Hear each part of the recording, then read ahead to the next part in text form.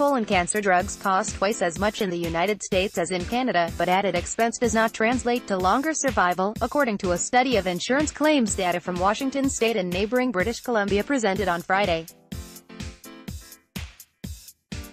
Some U.S. politicians, such as Democratic Senator Bernie Sanders, have called for a single-payer system along the lines of Canada, where the government pays healthcare costs, while others warn such a move could lead to rationing and subpar care. This study looks at a single-payer system versus our system, said Dr. Bruce Johnson, the American Society of Clinical Oncology's ASCO president-elect. Outcomes are the same, but the cost in Canada is half of the U.S.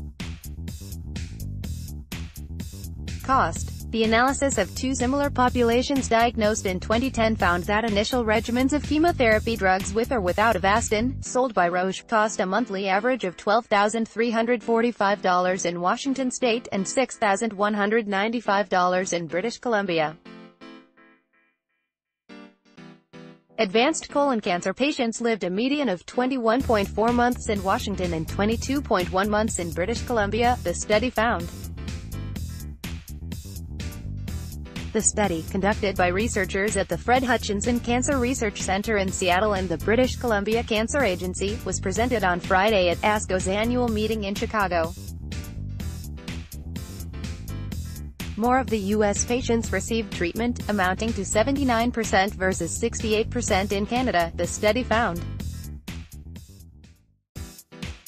Untreated patients lived a median of 5.4 months in Washington and 6.3 months in British Columbia.